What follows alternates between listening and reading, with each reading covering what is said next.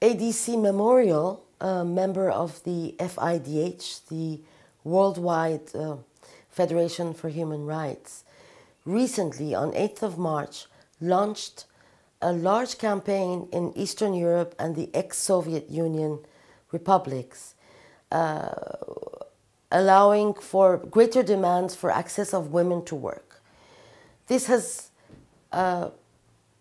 resonates in these countries because they have inherited Soviet laws which prohibit women from accessing many jobs qualified as hard jobs or hazardous jobs in these countries. But in fact, what it has meant is that women do not have the liberty of choosing themselves what jobs and what labor opportunities they would like to reach.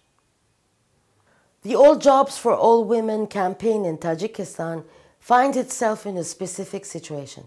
Tajikistan is one of the poorest countries of the ex-Soviet Union, having undergone civil war and the departure of about 2 million men on the population of 7 million to find jobs in Russia. So women are actually shouldering the burden of the economy in Tajikistan, knowing that 80% of women work in the rural areas.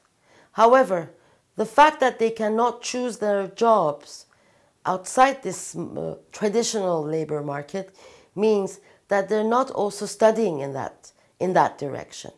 So they are not also involved in decision-making processes.